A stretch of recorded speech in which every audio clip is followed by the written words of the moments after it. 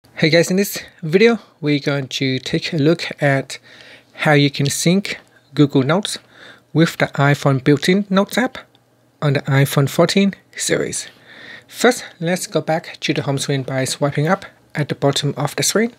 Now on the home screen, tap on Settings, and then in Settings, go down and tap on Notes. Next, in here, tap on Accounts, and then tap on Add Account.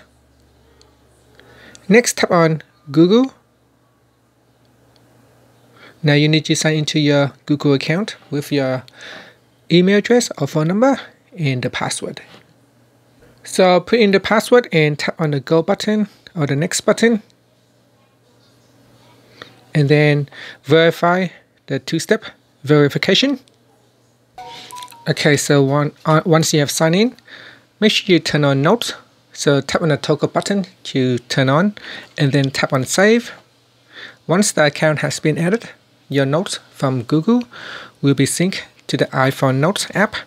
So here, if you go back and open up the Notes app, you might need to give it a few seconds so that Gmail Notes will be synced over.